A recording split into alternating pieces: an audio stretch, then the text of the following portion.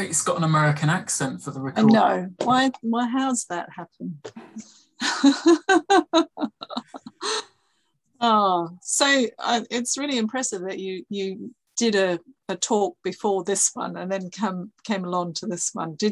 Was obviously that was online as well? Yes, it was. Yeah. And did they have lots of students coming along? I actually don't know. They might have had a few. It was mostly there are people there. I'm familiar with. The HeLEX. So I don't think there were many students. It's just such a shame, really, because there's something they could. Well, maybe not that one, but from this one, there's something that students can take from it, I think. Yes. Especially, I mean, the stuff that I do is more interdisciplinary, so it's not just, it's linked to law in my view. I sometimes have a struggle convincing more doctrinal lawyers that it does, but that's just the nature of that kind of, existence in law schools. But I think some students get a bit lost and they kind of think, oh, doctrinal law isn't for me. Well, if they come along with books like the stuff that I give and some of my colleagues and you guys, right, all of you, it's like, oh, there is something here for me. It relates to something that seems really important. So unfortunately, I don't know, but we have that problem at Queen's as well, trying to get students to come, and it's such a shame. Yes, and I think also like a lot of students are still kind of feeling their way a little bit, but so everyone's okay. So shall we get started, Imogen? Sorry, we're just having a little chat there. All I can see, I can't see everyone else on all the participants. I can only say 4 of us at the moment, but my name's Jane Kay. I'm a Professor of Health Law and Policy at the University of Oxford, and I'd like to welcome you all to our first seminar in the series, seminar series for this term in our Law and Technology series. And it's a great pleasure to be able to welcome Dr. Marc Flear from the School of Law at Queen's University, Belfast, because it's lovely to have you as our first speaker and also to have our first speaker in the first seminar of the year. So it's kind of really special, and I'm really delighted that you've been able to take up our invitation. So Marc is going to talk for approximately 30 minutes or so. We'll give him plenty of latitude there. And then there's an opportunity for people to ask questions. And we really want to keep this, that we really take advantage of the fact that we have Marc with his enormous expertise and knowledge.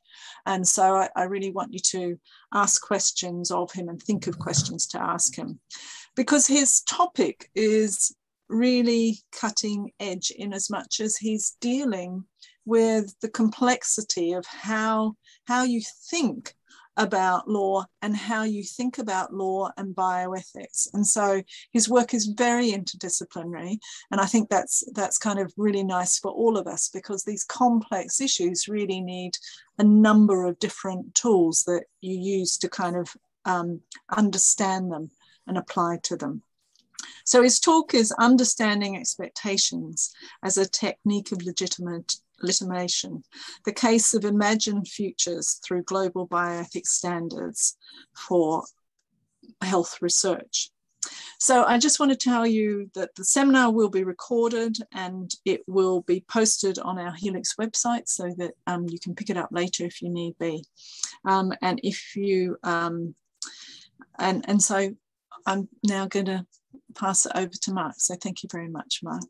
Thank you, Jane. And right now, everyone, just give me a second, please. I'm going to try and move that down there so I'm not distracted, if you don't mind.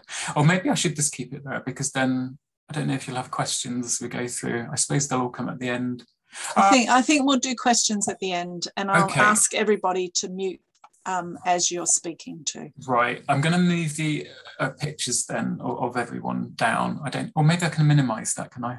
I don't know what I'm doing. Hide thumbnail video. Right, so I'm now hiding thumbnail video, everyone. I hope this works and you don't disappear. I've turned off emails, so I won't know. Oh, the chat's there and all that's still there, so hopefully. The host has spotlighted your video for everyone. Lovely. Thank you.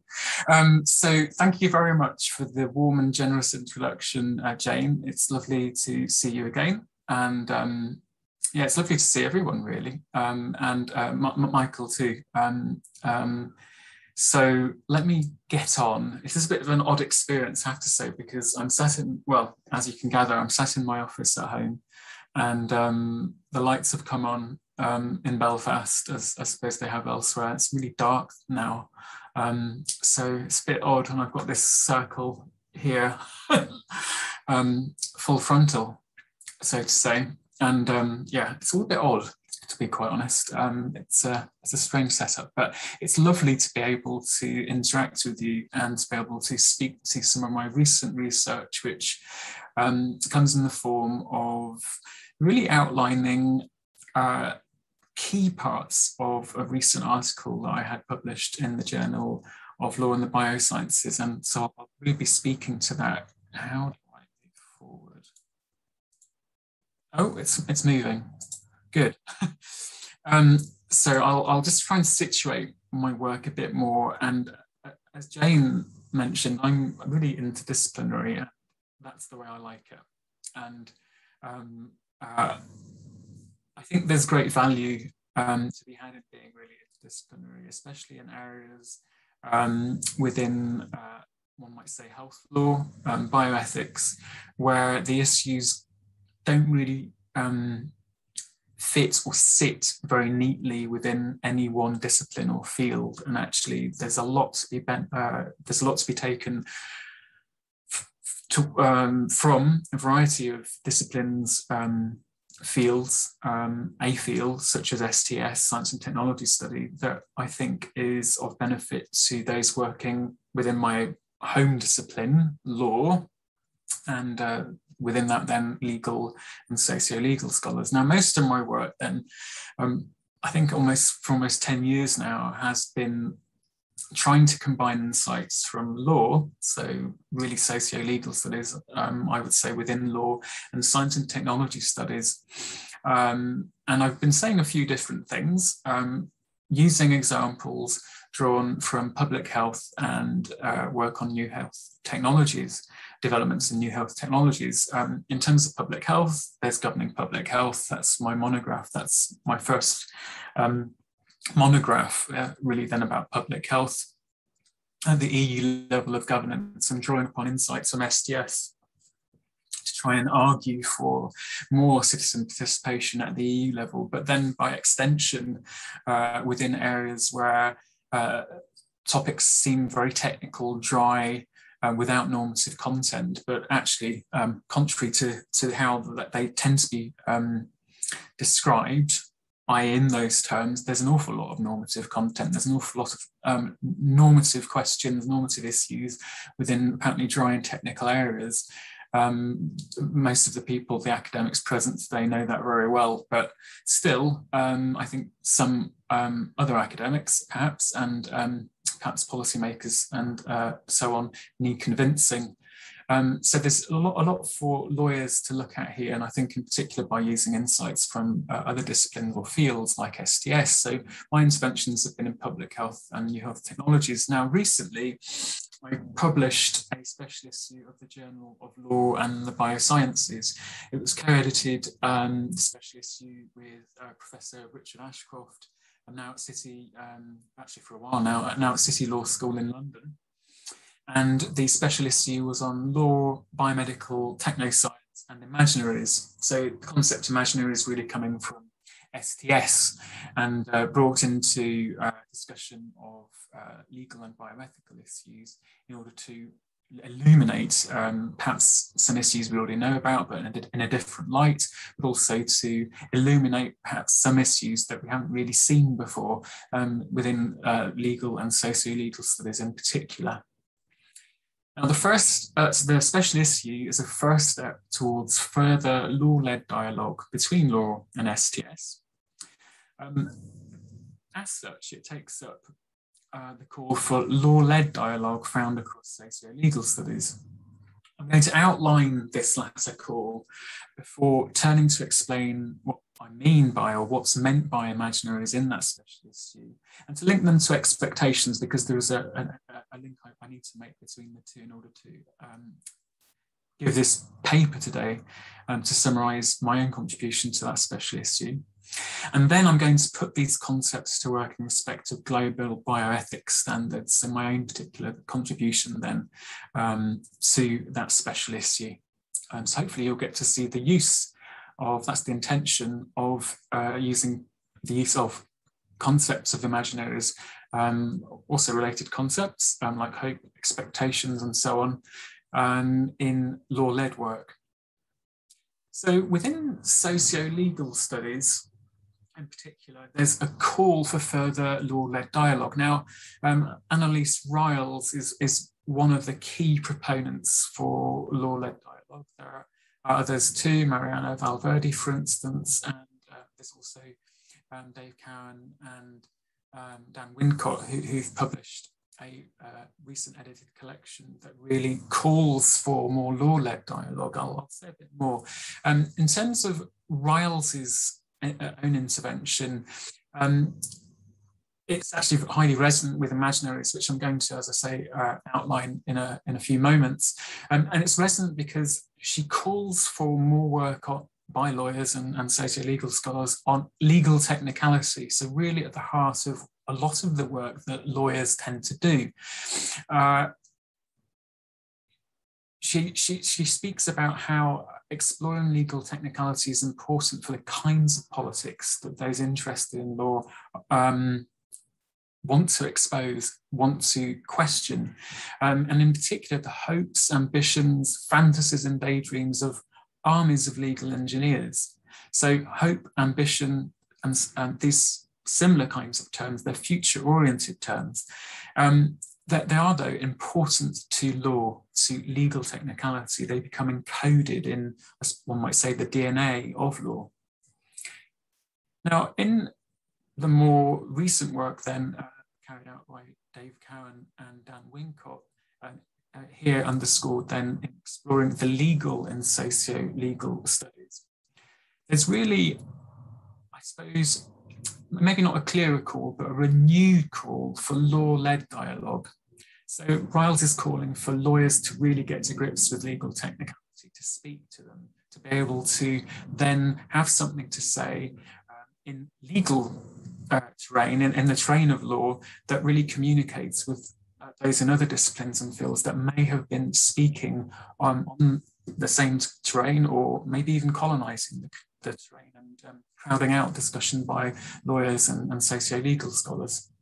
But then a similar call, a similar point is made by Cowan and Wincott. So they're calling for a law-led dialogue, actually saying that those working within law and socio-legal scholars need to be sensitive to what's going on in other disciplines, and fields like STS, and how scholars working within other disciplines and fields may actually be writing on, researching on things that are very much central to law, socio-legal studies, and being attentive to that, actually for lawyers and socio-legal scholars to start engaging, to start doing something to contribute towards discussion and perhaps lead on it. So an example there is again technicalities. So that's referencing Riles. So Cowan and Wincott actually do then find inspiration from Riles and then take it forward.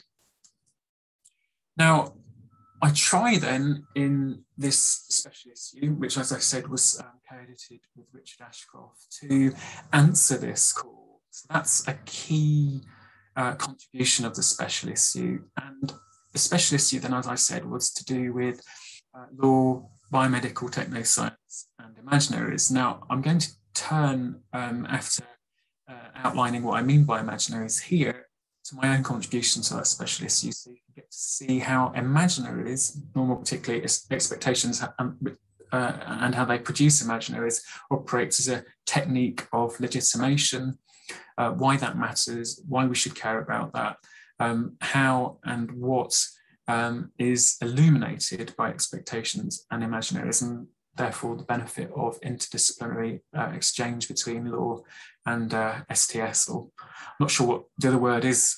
STS is field, so but interaction between law and STS is perhaps not interdisciplinary, it's into something else.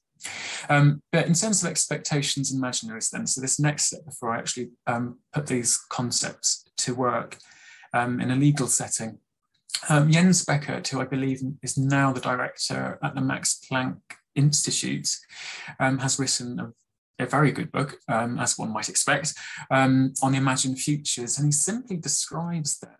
I'm just going to speed through this a bit more, how expectations are strong beliefs about what will occur and how they produce so-called imagined futures. Now, Jens Beckert is writing in the context of economics. I think if it's called economic sociology or sociology of economics or something like that. So it's a more specific focus, but broadly economics. That's one understanding of imaginaries. I find this really influential because it seems nice and simple, and there's a link there with expectations that's just nice and clear, at least to my mind. When we turn to STS, we can see in the work of Sheila Jasanoff in particular, as she works with Kim, the idea of socio-technical imaginaries. So there's one article in Minerva. I love that journal, by the way. I think it's so great in terms of the articles in it. I mean, I've gleaned a lot from that journal, but also from the work of Sheila Jasanoff, and in particular as she works with Kim. There's this edited collection there, Dreamscapes of Modernity, where the concept of socio-technical imaginaries is taken forward and developed through a number of chapters. The definition in containing the atom, so the article in Minerva, of socio-technical imaginaries is as collectively imagined forms of social life and social order reflected in the design and fulfillment of nation-specific scientific and or technological projects. Now, my own work and contribution to the special issue I've mentioned draws more on Beckert's understanding of imaginaries as simply imagined futures and as produced by expectations. But of course, there's a resonance there with the work of Sheila Jasanoff and her colleagues on socio-technical imaginaries.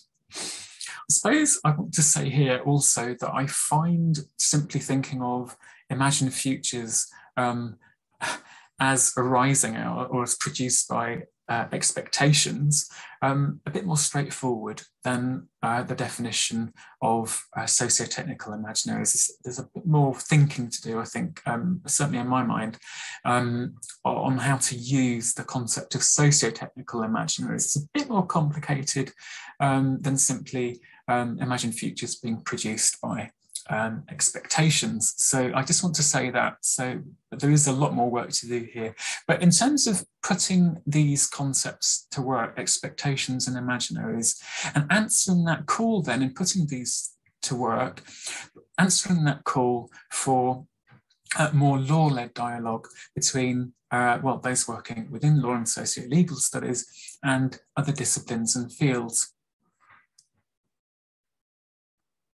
I do that in relation to this organisation, the so-called, well, I'll just call it ICH for short right now, but I'll name it fully in a moment. This is its mission, and this is the source of what I'm talking about today. I'm going to explain to you, or argue actually, that this mission has flowing from it expectations that construct an imaginary.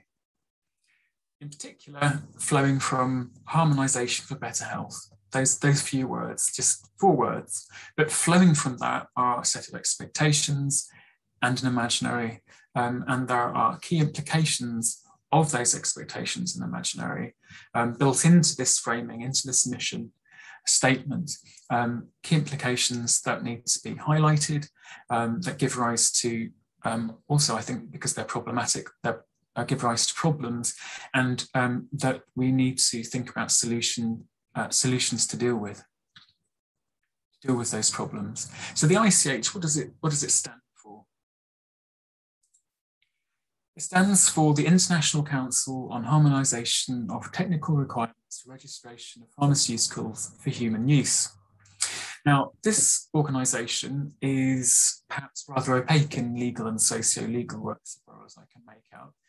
In mainstream medical law, health law literature, if it's mentioned at all, it'll just be in a few footnotes, or tend to be in a few footnotes. And there's good reason for that, because although its standards are important, and I will speak to those in a moment, they do tend to be mentioned almost in passing within legal instruments, or they form a part of, they're integrated within regulatory processes, and so they do seem rather opaque.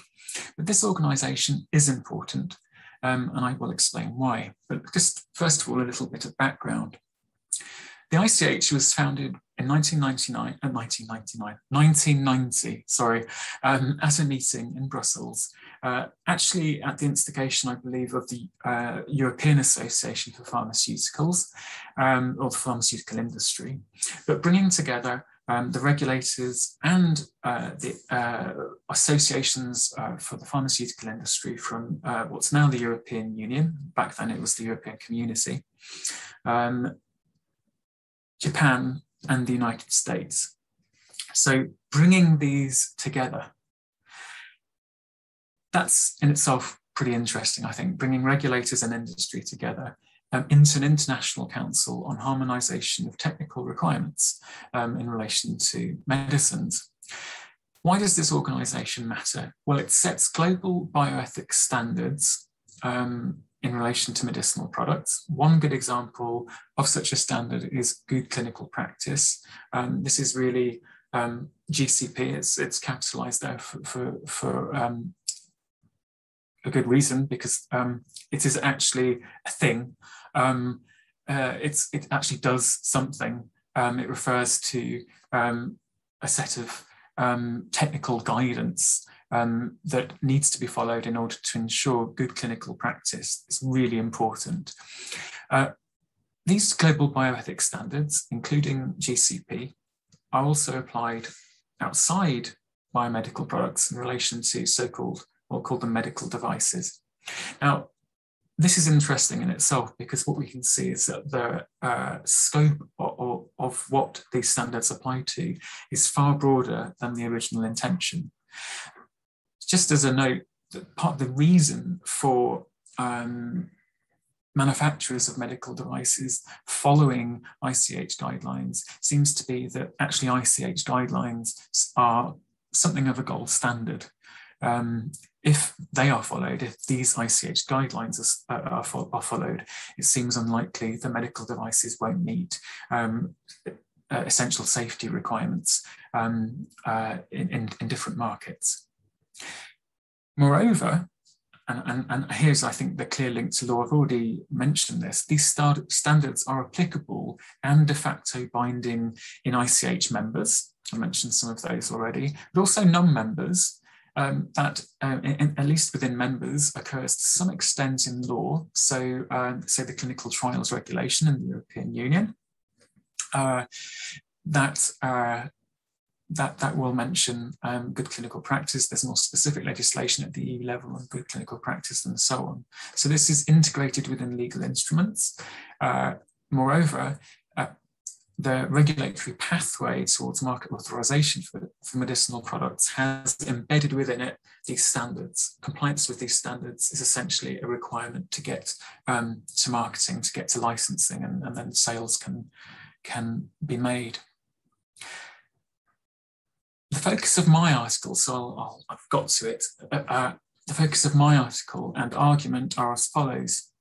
I'm really interested in how expectations or strong beliefs about what can occur, so expectations, and the imaginary produced through those expectations flow from the ICH's mission and technological framing. I already put that up. I'm also interested in some of the implications of this for legitimation, that is to say, in particular, in terms of who and what are legitimised. I argue that expectations are a technique of public legitimation, not just legitimation, but more concretely, I suppose, or specifically public legitimation for the ICH and its standards, and also the regulators and laws that implement those standards. What do I mean by public here? Well, it can include stakeholders, might include non-ICH countries who conform, but wider publics, we might say. There's an assurance that comes through compliance with ICH standards that, well, those standards are met, that more particularly medicinal products are of good quality, they're safe, well, and they work, they're efficacious, they're effective. So, put this up again. So this is the logo for the ICH, really. It's quite a pretty logo, I suppose. There's something of a, would one say, I'm not sure what, I can't quite see you. No, I've put you out of the way, haven't I? Minimized you, sorry. But if I were in the room with you, I would ask you for your thoughts on this, on what you think. I don't know if we can do that, really. It's probably going to complicate things too much. So I'll speak to this, and then perhaps just in Q&A, it's easier just to, if we want to talk about this a bit more. But I think this is a significant logo. It does describe the mission. This mission, harmonisation for better health, is contained or was found or can be found across the ICH's website, also more particular documents. So this isn't just superficial fluff.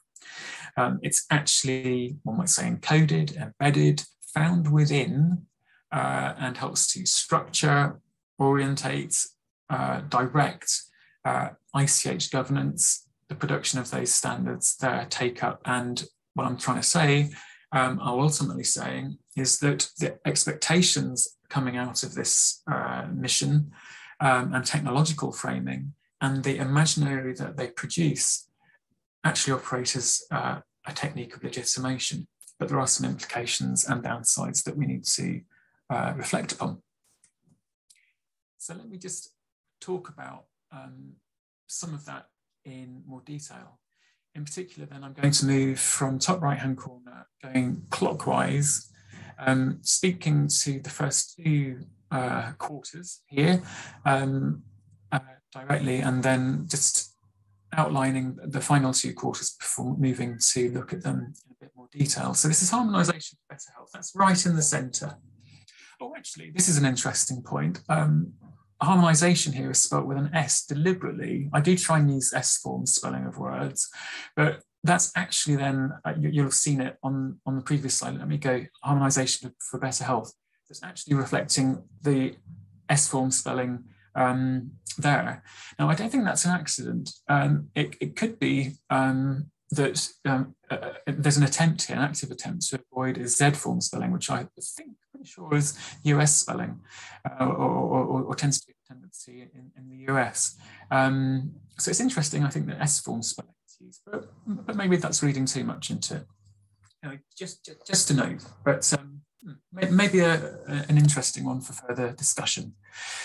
So, starting top right-hand corner. So I think that this mission statement, also a technological framing, both supports and legitimates a focus on technological development. Well, you might think, of course it does, if it's a technological framing.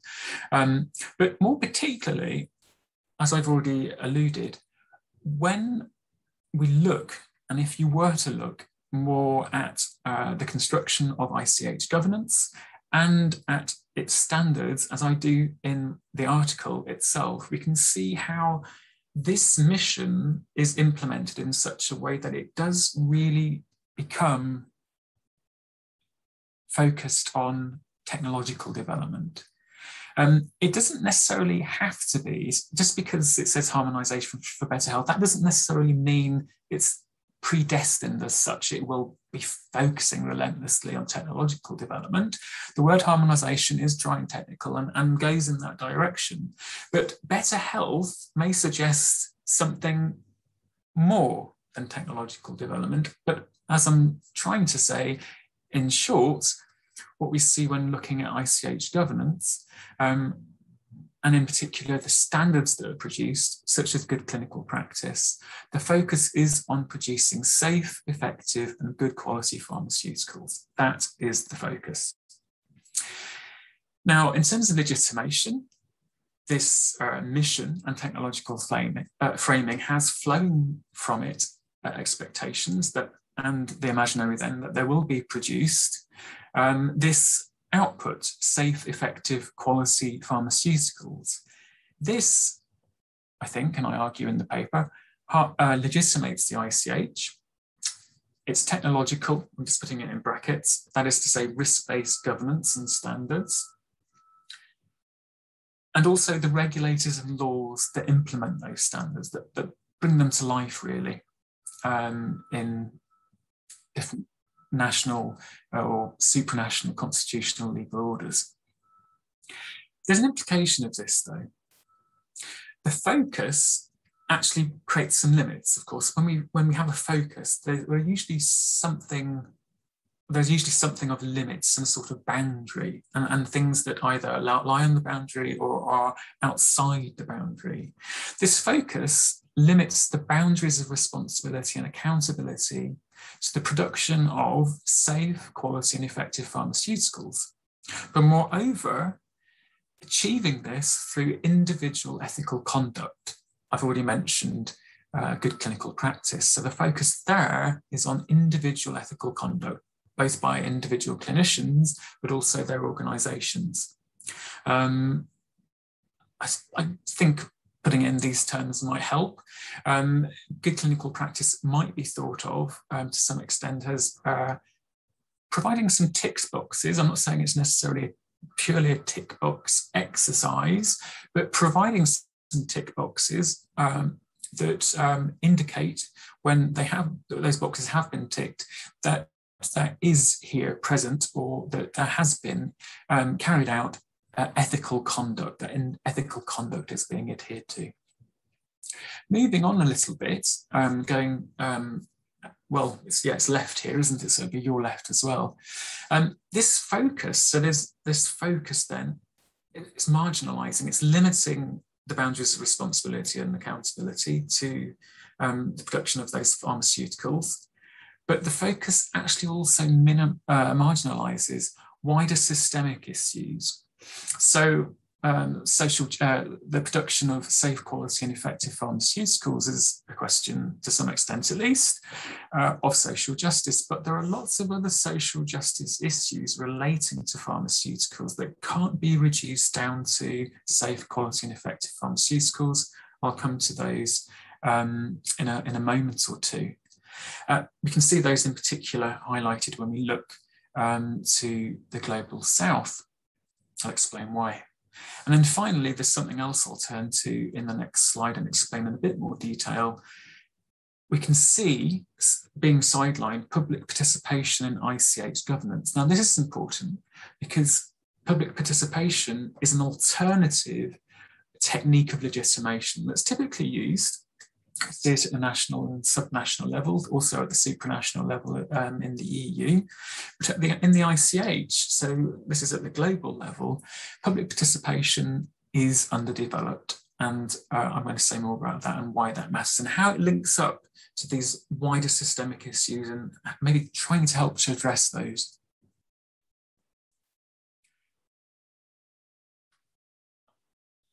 I'm just wondering, I've got a bar at the top. I think you'll all be able to see that. Can I move the bar? Yes. So I can see what I've said.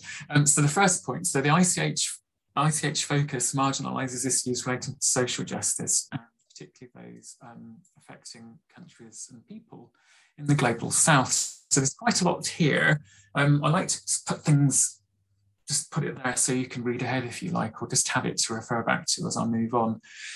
So the ICH's focus does so, it marginalises these wider issues of social justice by essentially distorting our attention or the attention of publics, or having that inadvertent effect, perhaps it's inadvertent, but directing attention and resources towards the management of consequences through technical solutions, that is to say, through pharmaceutical responses. Now, this might seem a bit too much, but if we just refer back to, or just think back to the ICH's mission, its technological framing, harmonisation for better health. Better health is to be achieved through pharmaceutical responses. So this is directing attention towards, I think, in the main, or linking to a tendency for risk-based governance, which is what the ICH's governance is,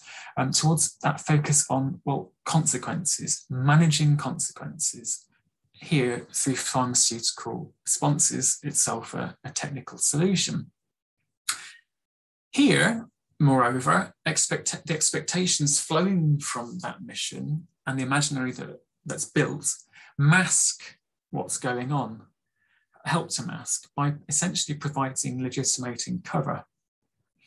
I think the COVID-19 pandemic underscores how this may operate. And here I'm saying things quite briefly, missing out nuance. So I just want to acknowledge that, but I think it still provides a good example, and hopefully I can do it justice in these few minutes. In relation to the COVID-19 pandemic, as we've all seen, wider social conditions that cause the virus spread actually seem pretty marginal. They have been highlighted from time to time. For instance, here in the UK, it's been highlighted that there are certain areas where the spread of the virus, the rates of infection and so on, rates of deaths indeed, and long-term consequences, long-term long COVID, for instance, the effects of infection seem to be linked to overcrowding. And in particular, poverty. So areas of social deprivation. I live in Northern Ireland, and I'm coming to you, it was highlighted right at the start from Belfast. And here in Northern Ireland, actually, it's sometimes been that the incidence rate, and actually I think could be wrong, I don't think so. But I've been struck a few times by how the incident rate the impact of the pandemic seems to be worse, greater, perhaps, is the best way to put it, in the west of Northern Ireland. And that's actually an area where there's historic deprivation, deep social deprivation, and a lot of effort to try and address it. But still, there seems to be correlation, at least, between areas of social deprivation and the incidence of COVID-19 and the impact of COVID-19. So I think we've seen, I'm labouring this point a bit too much perhaps, that wider social conditions that cause the virus's spread seem pretty marginal. We as individuals, as societies and our governments and our authorities have been focused on dealing with the virus, managing the virus and the consequences of the virus's spread, trying to limit its spread. Now, I think that the COVID-19 pandemic, and I talk about this a bit more in the article, not least because the ICH has done some regulatory work to try and facilitate production, speedy production and availability of vaccines. This is a good case study, I think, because this distortion of priorities may actually undermine the social infrastructures. So focusing on just dealing with consequences may undermine the very social infrastructures that are needed to address all public health problems. So COVID-19, other communicable diseases, but also non-communicable diseases and conditions, other public health problems. These social infrastructures may actually be cheaper, more effective and beneficial than some of the responses. I want to be careful here, I'll tell you why in a moment if I remember, but they may be cheaper, more effective and beneficial than simply dealing with consequences. Now that isn't to say, and here's my clarification, that we shouldn't be dealing with consequences, but if we actually had in place or dealt with a bit more keenly and comprehensively the social causes of disease, of conditions that have facilitated, so far as we can tell, the spread of, say, COVID-19, society as a whole may have been impacted less by this pandemic. Now, this it does all link to the ICH, because the ICH is interested in producing pharmaceuticals, which, as I've said, can direct attention towards or augment this focus on consequences that we see. A further point to note is the link between the ICH and intellectual property. So I'm again just sketching this quite lightly and probably robbing this of nuance. But the Agreement on Trade-Related Aspects of Intellectual Property, TRIPS for short, provides all technologies, including medicines and vaccines, are patentable in all World Trade Organization states, that is to say globally. So the patent holder, usually but not always, the marketer, is able to prevent generic equivalents from entering the market for duration of the patent grant. That's 20 years. Patents provide market exclusivity. ICH standards provide a key basis for marketing and benefiting from exclusivity. So patents, okay, they're one thing. They do provide for exclusivity, but to actually benefit from marketing, there needs to be compliance with ICH standards. Can't really say too much about this in the time available, which I shall just check. Oh, I'm probably running over a little bit, sorry. But what we can see here, I think, is that there is a link between patents and ICH standards and consequences for the way in which they work together for access to medicines, especially in the global south. And I do say more about that in the article itself. I'm just aware of time. Sorry, I said this would be 30 minutes, but sorry about that. Now, the next thing I want to say, and then I believe I conclude, is in relation to public participation. And this really helps to bring everything together. So the focus then is in ICH governance very much on producing harmonisation for better health. I've explained some of the consequences of that focus and how, though that is masked by expectations and an imaginary that legitimate the ICH, its governance, its standards, and their uptake by regulators and embedding in law. Public participation is something that's actually sidelined. This is despite reforms in ICH governance, in particular since 2015, when the ICH became an international association under Swiss law, and there were introduced reforms in relation to transparency and, well, it seems some of the trappings of democratic input, like an assembly, there's the ICH assembly.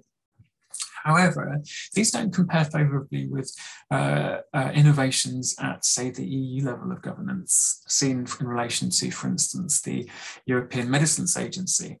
And here, if this works, I think I need to click. Sorry, I have to use my mouse. This takes me on. Now, I think it's in relation to public participation as an underused technique of participation. No, pardon me. It's in relation to public participation as an underused technique of legitimation, lots of long words, that it might become possible. Attention to public participation provides an opportunity to deal with some of those issues relating to social justice, to draw attention to them, to maybe deal with them, to improve legitimation overall at the ICH level. STS, so Science and Technology Studies, points to the potential of public participation. In particular, STS, there's a lot written on this, so I'm summarising it. But STS makes the claim, I think very persuasively, and I've built upon it in my own work, to say that public participation, or publics, can contribute towards can contribute their views towards framing of risk, so what counts as risk at all, questions relating to who benefits and experiences harm, and also how we might know these. The European Medicines Agency seems to take this sort of thinking very seriously, It's not to say it's perfect, but there have been innovations in the European Medicines Agency. And in the article that I'm speaking to this evening, I've argued, reflecting on STS discussion and also innovations at the EU level in the European Medicines Agency, for increased public participation in the ICH, to enhance transparency, to improve the quality, safety and efficacy of pharmaceuticals through an input of more knowledge, more expertise, experience, to widen the focus, potentially to include other social justice issues, so that the ones I've noted can be drawn to attention, may be ameliorated as problems, but also to further bolster legitimation. So public participation as a technique of legitimation could be improved. This would in turn then supplement reliance on the current main technique of legitimation. That is to say, communication of expectations and transparency to demonstrate that practices are in accordance with them, i.e. the expectations. So things in a sense come full circle.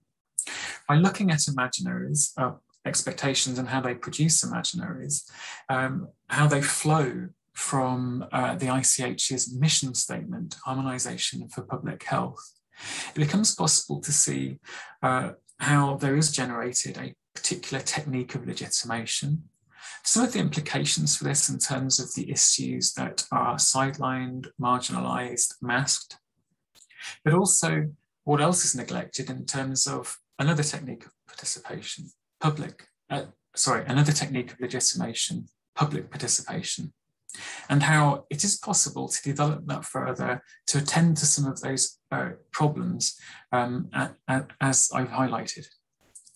So this is the conclusion. I think I've really just summarised that in what I've just said.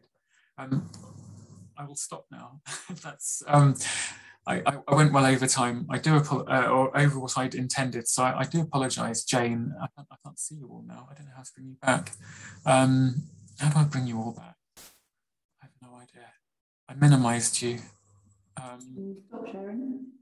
But I'm sorry for going over time, and sorry to everyone else. I didn't realise. No. That was really interesting. I think what you have to do is just press on the green button so you don't share your screen anymore. Oh yes, stop sharing. There we are. Now we've got you back. Thanks for your patience, everyone. That was so interesting, and I just love the way that you managed to put some really complex ideas together and really give us insights into how the decision making of these bodies, and it's very interesting to focus. There's a number of bodies like that, and you start to what you have given us is a number of tools for unpacking what they're doing and the effect of what they're doing. And I, for one, it's really sort of helped my thinking. I'm going to see, are there any questions from the floor? Have people got any questions that they'd like to ask? Michael. Thanks, Jim. So apologies to anyone else who had their hand up. I'm not seeing anyone on my screen at the minute, but so thanks, Mark, for a really interesting talk. I really enjoyed that. Obviously, I have an interest myself in expectations and imaginaries from the STS point of view. So I was just wondering, I had sort of a linked question. I was thinking one of the things that came to mind when you were talking was in kind of STS debates, the idea that discussions around technological often center on the very technical, the very detailed, and that is used as a way to kind of exclude publics and sort of people who may be affected by technologies and users from those debates by saying, well, this is really a matter for experts. And I was wondering whether you see a parallel on the legal side in terms of whether the technicality of law, of standard setting, can also be used to create an expectation, as it were, that other voices are not welcome or not appropriate for that, and whether lawyers or academics working in social legal studies or anything like that have a role to play maybe in trying to help open up those spaces and show how some of those technical debates can be made accessible to wider public discussions? That's a really good question. It links very nicely to the larger project I'm trying to develop on facilitating dialogue between law and STS. And I've been in touch with a few people. I think actually we were in touch, Michael. I haven't quite got back to you yet, so it's on the back burner actually, because there's always something else, and it's something that it's going to take time to develop anyway. Anyway, that's for another time. But no, very good question, and thank you so much for engaging with what I have to say constructively and taking what I've had to say and forward into a question. Most definitely, I see how what you've described in STS. So actually, no, let me just clarify, because I'm wondering if in relation to STS, so STS scholars, a lot of them, or maybe not a lot of them, but there's a lot of discussion on public participation in STS, and they draw attention to how the technical attention to the technical can shut down space, or seem to, although they critique that and say, well, actually, there's normative in the technical, there's content there that actually publics or citizens can engage with, can contribute thinking on. Did you say then, or was part of what you were saying, that actually some STS work does actually exclude participation, or are they just drawing attention to that?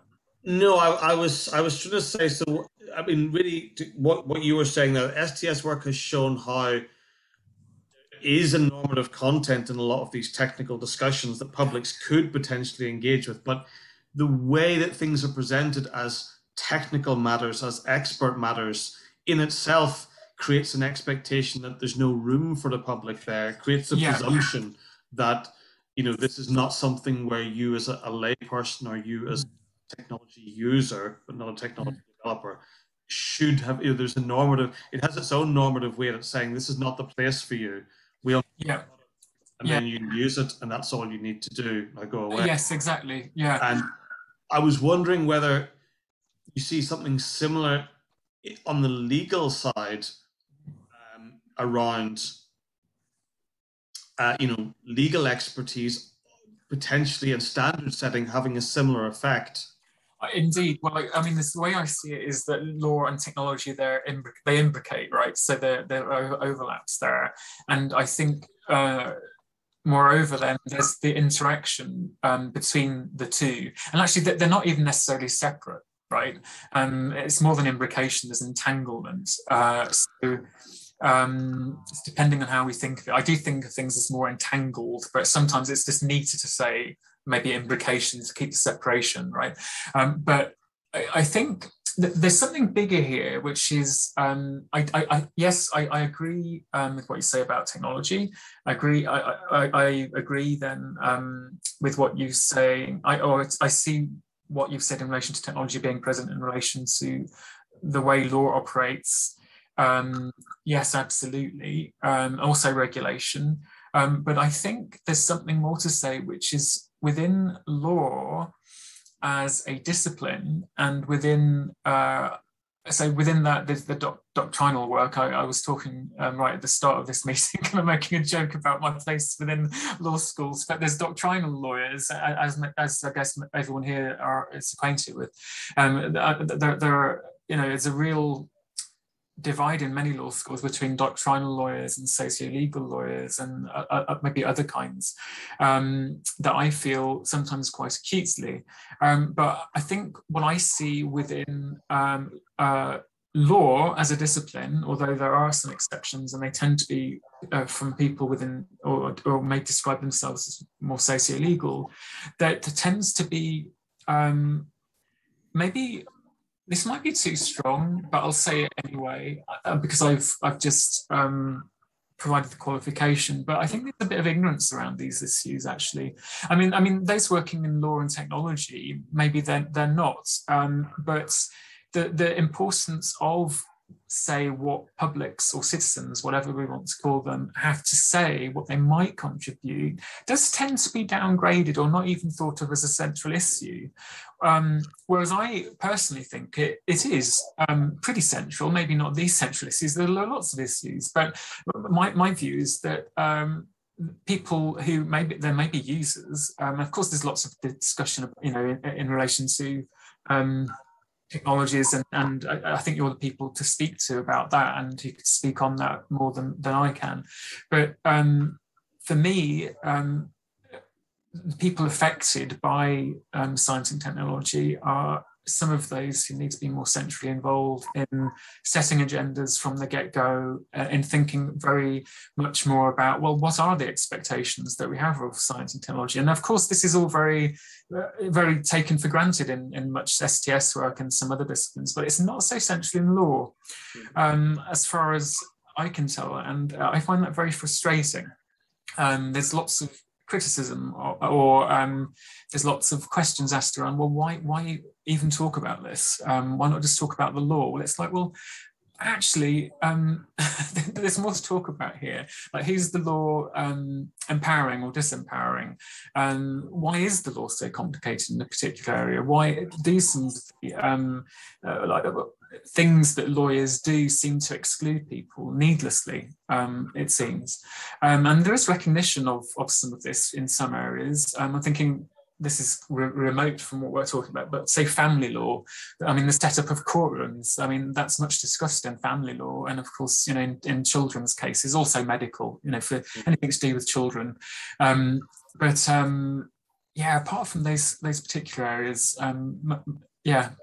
Anyway, I'm trying to say that I think there's a bigger issue to do with limits in the mind of lawyers and those working in law. So, yeah, thank you. Okay, thanks, Mark. I think Jane, yeah, you may. Unfortunately, Matt, I have to go, but I just wanted to thank you very much for a really inspiring talk, and it's enabled me to put various things together in my head, and I certainly want to come back to you about them. If people want to stay on and ask questions, they certainly can,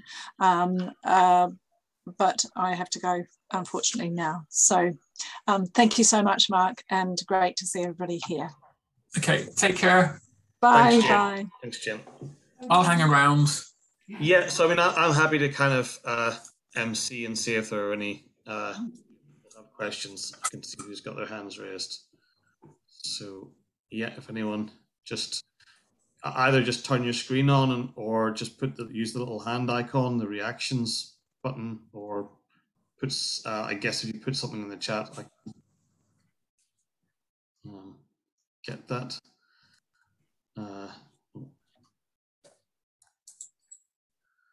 Otherwise, so I mean, I'm not sure if there's any. I'm not seeing anyone coming through with any other questions at the minute. But yeah, I mean, I think I just want to echo Jane in really thanking you for coming along and giving this talk. And I think from my point of view, it's very interesting to see more development of kind of, I guess, work around futures and expectations in the law, because obviously being an STS person working in a law department, that's that's really interesting to me. Yeah, I imagine it's quite an uncomfortable position sometimes. Maybe, I don't know. I mean, I think it really. I mean, it's not too bad. I think because I can't really answer questions about doctrinal law because that's my expertise. So it's more, I think we tend to just bypass each other rather than getting into very difficult arguments, just because I don't know about those other parts of the law to really debate that, and I think we'll see what happens, as kind of HeLEX gets more embedded in the faculty. Yeah.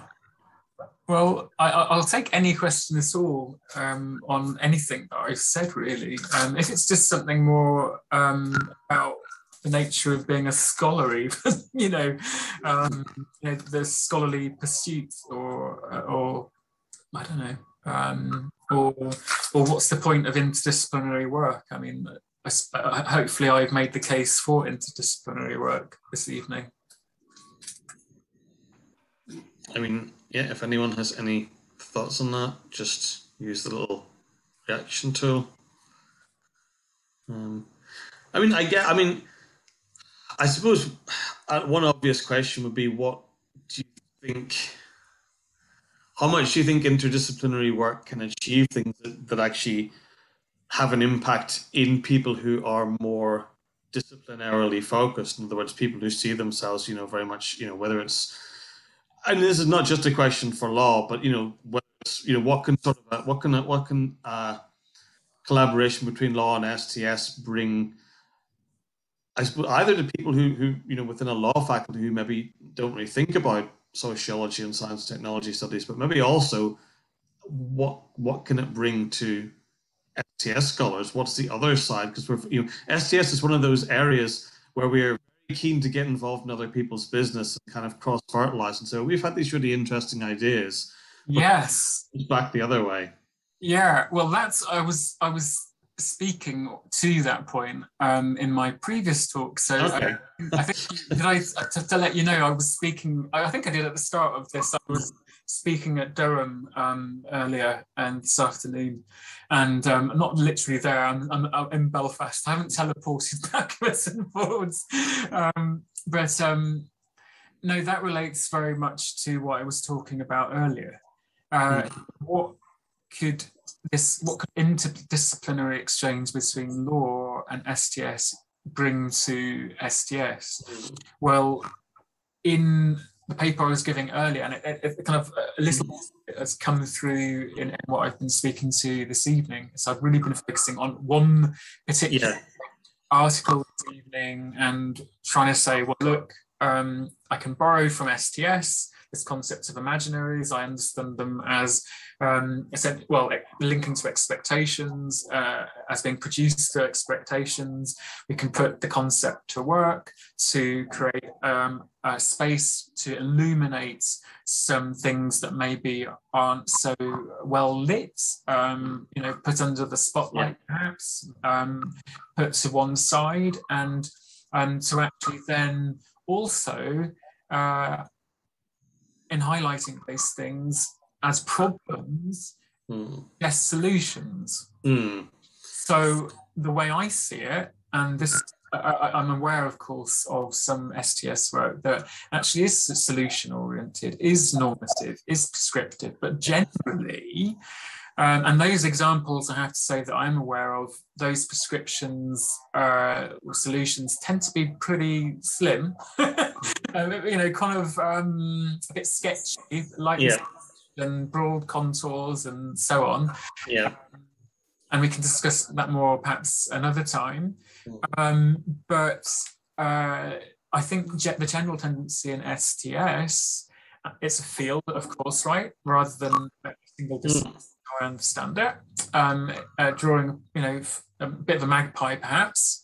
STS kind of magpie tendencies, but I think that, broadly speaking, STS on the social sciences, with describing phenomena, than providing for prescriptions or normative work, solutions. I think that's law trying to do, or legal scholarship. So we have, it's embedded in legal thinking. So we have a legal issue, what's the law related to this, apply the law, reach a solution, reach a conclusion, right? It's taught from day one at law school all the way to level 3 and postgrad and beyond. It's just very entrenched. It's what courts do. Solution orientation, or orientation towards solutions, towards doing something to resolve a problem, is part of law.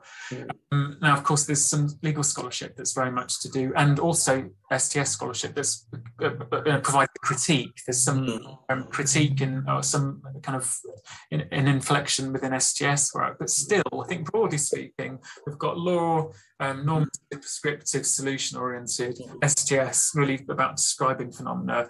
They're coming from different places in terms of ontology, epistemology, methodology. They're aligned, of course, and I think it's about trying to say, well, bring the two together. There is something productive there. What I've tried to do this this afternoon is to say, well, I can borrow a concept from STS, imaginary, try and do some what I think of as law work. I've tried to justify it as law work. Hopefully, some lawyers they wouldn't be so convinced, but I'm fine with that. I'm okay with that. And what I look at is, as far as I'm concerned, part of what helps to bring the law to life, to legitimate. And not just law, but what it's part of, what's integrated within regulatory processes. But as I've said, there are problems that arise, concerns that are generated in terms of what's sidelined as central, wider social justice, as I've said. Also, though, we see marginalised something called public participation, which is actually a good way to try and highlight those wider social justice issues. That's my prescription, that's my solution for problems, the marginalisation of social justice issues that I've highlighted. So that, I think, folds back into, or comes back in discussion with STS to say, well, look, using a concept that you guys, if I may, champion. There's a lot of championing, I think, of concepts in STS. I think I see that more strongly than in law, actually. Championing, I don't know why that is, but it's like, oh, we've got this concept, it's so important, and blah, blah, lots of good selling of it. But then, from my point of view, it's like, well, okay, so what? What do we then do? What's highlighted? Maybe a problem, but then what's the solution? So that's where I think law can contribute.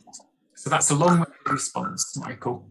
No, but that's really interesting, because I think you're very right. STS has it doesn't have one origin, but it draws a lot on sociology and anthropology. And they do tend to be descriptive fields much more than they tend to be, be normative fields. So yes, there is sometimes that. STS describes, has a good critique, and will say, here's the problem, but then it kind of peters off with sort of saying, we should do something. That's really interesting. That way of kind of bringing the two things together. I think so. And what I'm putting forward is, so this is really coming from a law position. And I suppose with deliberately talking about law-led dialogue, I think it's done. I think I'm just thinking about this, right? About this, but I think strategically it's important in order to enroll lawyers and these scholars. It's important to enroll them in this sort of interdisciplinary exchange, to say, well, law-led work is what we need, because here's what contributes towards STS. But that does also, the bigger picture here is the place of law, legal, socio-legal studies in the broader field of knowledge, right? All these different disciplines, a lot of them actually do encroach on what lawyers might think of as legal territory. And lawyers are less good at communicating to those other disciplines about actually what lawyers do, what we're interested in. And so part of what I'm trying to think about next is how to improve how lawyers communicate and can engage with these other disciplines. One thing I didn't highlight, I don't think, in today's talk is Bruno Latour. I've got the book there. I've got a stack of books here. You can't see, and that's as well. It's called the book "An Inquiry into Modes of Existence," which you probably familiar with.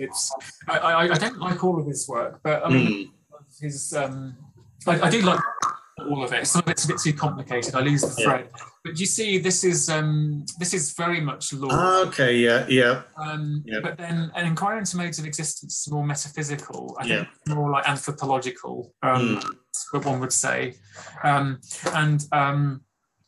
in Modes of Existence, Latour speaks of law as a mode of existence. It's very distinct, even if perhaps lawyers aren't very good at defining it, and others perhaps aren't too well, inclined to define it either. But we can see that it is a mode of existence, and there are all these other modes. And actually, the scientific mode of existence tends to colonize all the other ones increasingly, right? I think we all see that. And it's like this idea we can apply scientific method everywhere, you know, onto the ways of knowing, valuing, or whatever. But Latour's like, well, it's important for the modes of existence to speak to each other. That's what from him. Okay, well, I think that's definitely a good jumping off point. I mean, there's a lot more things I could say, but I think I should draw things to a close. Okay. And let you go, because I've had a fab time though. I really have. I mean, hopefully at some point in the future we will actually be able to have some in-person seminars. We're not quite there yet, but it'd be. We're hoping to get back to that. Probably not next year, but maybe 2023. We'll see what happens. Gosh, it's crazy, really, isn't it? Time's gone. Thank you so much. Are you willing to accept emails if people think of questions later after they've had time to reflect? Me? Is that? Yes. Yeah, sure, absolutely. I'd love emails, and if there's anyone that couldn't attend and they've got any thoughts, then please get in touch. And also, I might as well say so. To Michael in particular, but anyone here or as part of HeLEX Centre, if they're interested in getting involved in debate or dialogue, as I'm calling it, between law and STS, law-led dialogue, no less. So it's very much law-led, at least at the moment, but at least dialogue between law and STS, let's say, so I'm not fighting people off. Please just get in touch, because I'm really interested in trying to develop that. I'm really just trying to think in a deep way about how to facilitate exchange between law and STS, really in a deep way, because there's a lot to do, but I think it could be really productive. Excellent. Well, thank you again, Mark, and thanks everyone for coming along. I realize some people have already left. Some people had to go, so but thank you all. Thank you so much for the invitation, and I wish you all a lovely evening. Thank you very much. Thank you. Well, I'll let you know when it's available on the podcast. Oh, thank you. Bye. Bye. Bye. Bye.